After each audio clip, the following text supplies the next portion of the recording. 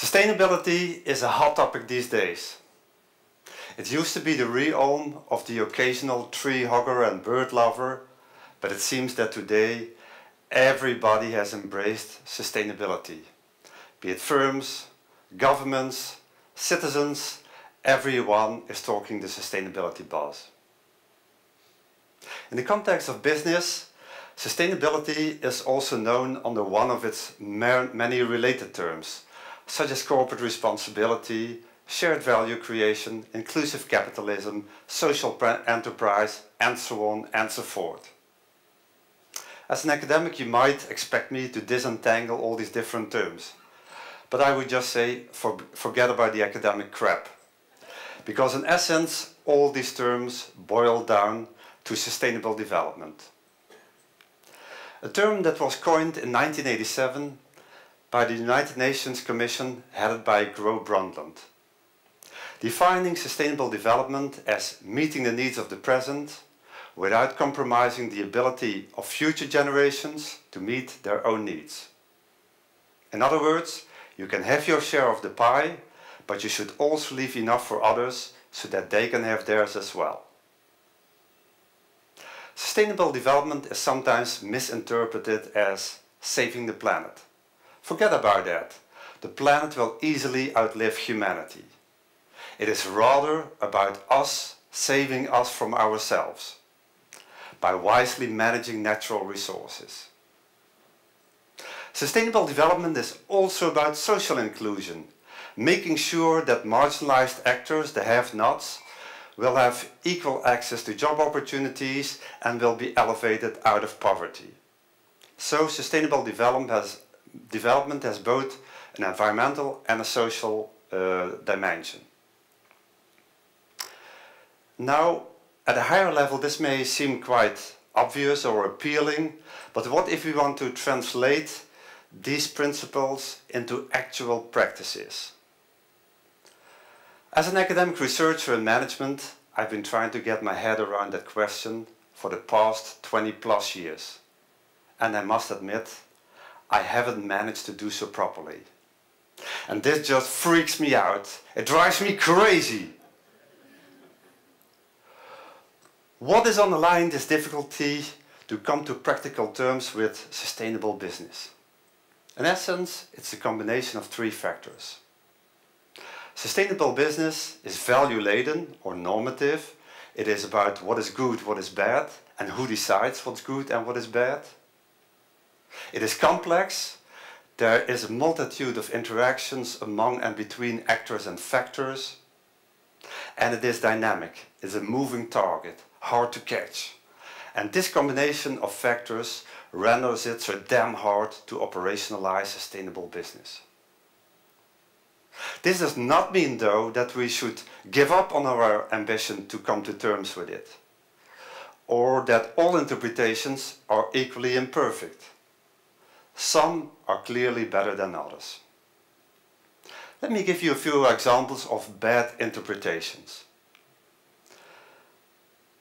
I was recently in a hotel that proudly served fair trade shampoo from Mauritius, an island off the Southeast African coast.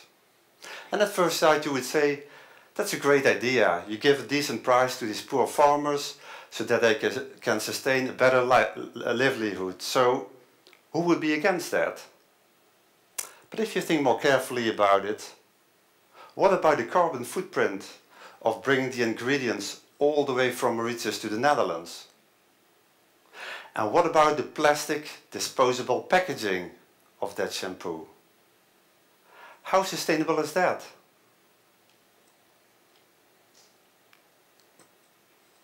Another example in a related vein is the use of microcredits, these small loans given to marginalized actors so that they can have access to credit and to develop some business. In itself, this can be an effective tool to pull marginalized actors out of their poverty cycle. However, the popularity of microcredits has led to a genuine proliferation of schemes and sometimes flooding markets such as Kenya and India. And in combination with the social pressure of local communities who are jointly liable for individual microloans, this has sometimes led desperate defaulting micro-borrowers in India to commit suicide. How sustainable is that? We have finally sort of collectively understood that we need to move away from fossil fuels towards more renewable types of energy. And in the domain of mobility, electric cars are a very promising contribution to that energy transition. There are, though, a few tiny problems with electric cars at this moment. In particular, the batteries, they have some issues. The production of a battery is extremely energy intensive. Where does that energy come from? Is that from renewable sources? What about the recharging of the batteries? Does that come from renewable energy? The batteries themselves, they contain all kinds of toxic materials you'd rather not be exposed to. What about their sourcing? What about their use, including the possibility of the release of these toxic chemicals during a car accident? What about their disposal after their useful lifetimes? Furthermore, these batteries contain cobalt and other rare earth minerals mined from conflict-ridden areas such as Sudan and Democratic Congo. What is the impact of this mining on the local, sometimes armed conflicts? The mining itself, furthermore, literally devastates the local landscapes. So, how sustainable is that? Fortunately, there are also better interpretations. One is, oddly enough, in the domain of child labor. To be sure, in an ideal world, there is no child labor. Kids should go to school, they should play, they should relax, be kids. And when I was first confronted with child labor, I was a marketing manager, frequently traveling to Africa. I was really shocked and I thought we should ban child labor for sure. But if you think more closely about this, what if you ban child labor and there's no better alternatives? What happens to the fate of these kids? They might actually end up in worse outcomes, such as prostitution, such as mining, and their families might further impoverish. That is why certain companies, rather than washing their hands in innocence, have taken a bold step forward to address this problem heads-on. IKEA teamed up with UNICEF, accepting child labor in the production of Indian carpet rug manufacturing. Provided there would be structural solutions, including schooling, including access to credit facilities for their parents, so that the debts of their parents, which are in India often a root cause of child labor, could be addressed and that the kids would have prospects of a brighter future.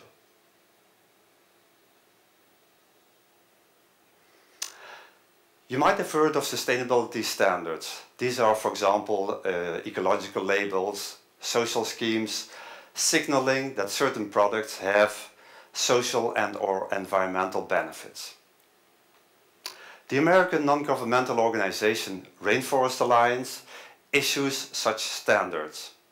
And the nice thing about their work is they have differentiated standards per region and per group of users. For example, they have different water management practices prescribed for dryland farming than for agriculture in tropical rainforests, and they have different standards for smallholder farmers than for larger, more industrially operating farmers. Because the local needs and possibilities are different per region, they are different per group. And by matching these needs and possibilities with the prescriptions, they come to more effective solutions. I'm a chocolate lover, and apparently I'm not the only one. because the demand for cocoa beans, a major ingredient of chocolate, has been on the rise for years. The supply of cocoa beans fluctuates depending on the harvests, but we can see that structurally speaking it is sort of stagnating. Why?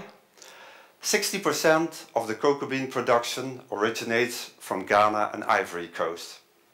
And due to unsustainable agricultural practices in the past, the soil had been eroded and it was impossible to increase the production volumes. Therefore, Mars, the chocolate bar producer, set up a scheme whereby technology was transferred and farmers were schooled in order to enrich the soils and to come to more sustainable solutions for the longer run. Speaking about the longer run, the Dutch government, believe it or not, has sometimes proceeded from simply buying products towards procuring services. In a traditional tender, the government would simply buy from the lowest bidder, meaning that companies will be incentivized to offer inferior products. In a new system, it works quite differently. Rather than simply buying the goods, they would tender the services. Take the example of a road construction company. The company would not just sell a road to the government, no, instead it would build a road but also maintain that piece of road over a period of 20 years. Maintaining it, and therefore the company is obviously incentivized to use very durable materials. This is one example of a circular economy, where we move away from a system of frequently procuring, using and discarding of resources towards closing the loop and using and reusing resources over and over and over. If you take the good and the bad examples, what are some lessons we can distill? What are some key principles to effectuate more sustainable practices? First, we need to see the bigger picture. Rather than focus only on specific issues, say carbon footprint, say direct farmer income, we need to see all the different issues combined. We need to see not only the direct effects, but also the indirect effects. Think of addressing the problem of child labor, where there might be a sort of a loophole if we don't have better alternatives. We should think not only of the short-run outcomes, but also of the longer-run outcomes. Think of the short-run effect of direct access to credit versus the possibility of over-indebtedness. If we want to avoid such situations, we need to see that bigger picture. Now, obviously, this is easier said than done. It's quite complex, but fortunately, with the advancements in information technology, think of big data, think of artificial intelligence, this should become increasingly feasible. How sustainable could that be? Second, we need to contextualize actions. We need to move away from broad brush, universal, one-size-fits-all solutions towards more contextualized solutions that fit with the needs of local regions and local groups. Think of dryland farming versus rainforest farming, and also think of the needs of small farms and the managerial practices and resources they have versus large, more industrially operating farms. If you contextualize actions, looking on a case-by-case basis, what are the most optimal practices you can apply, we can make bold steps forward. How sustainable could that be? Thirdly, we need to align incentives. We need to ensure that the short-term incentives for individual producers and consumers become aligned with the longer-term collective interests that we all cherish. And this means that we need to redesign the game structure. Think, for example, of moving away from linear towards more circular solutions. also think in terms of moving away from short-term agricultural practices, exploiting the soil, degrading it, towards longer-run solutions, incentivizing people to work towards the sustenance of their agricultural areas. So, if you combine these three principles, what can we infer?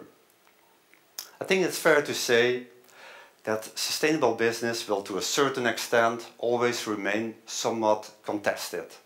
Because we all have different values and interests, and we all have an imperfect understanding of reality.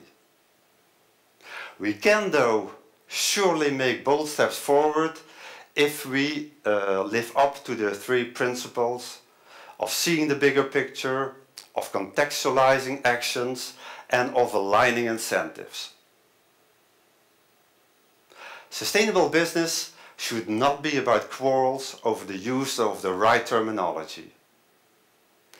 Neither should it be about good intentions and bad practices, but it should definitely be about moving towards more effective solutions that work both locally and globally.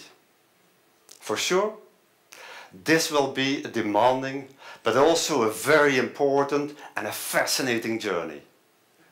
And I invite you to join me on that journey. Thank you.